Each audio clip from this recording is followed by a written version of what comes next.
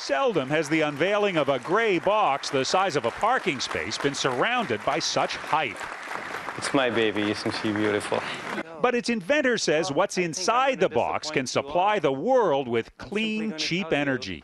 The core of our technology simply is sand. The sand is the raw material used to make these wafers that can make electricity.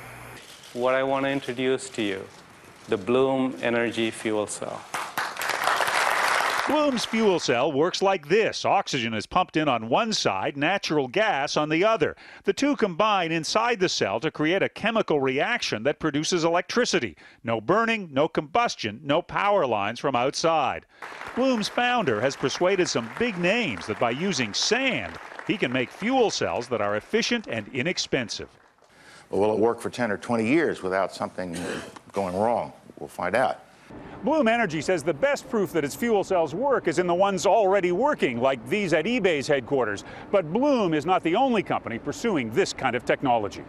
Among Bloom's many competitors, UTC Power has built fuel cells for some businesses. Now the race is on to see who can make them affordable. A half dozen big companies have already bought Bloom boxes at a cost of $700,000 to $800,000. There's always the hope that the price will come all the way down, like it did with computers. Bloom's goal is a $3,000 box that anybody can use to power their home. Think of this. Don't start signing up for orders yet.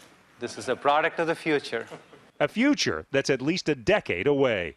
John Blackstone, CBS News, San Jose, California.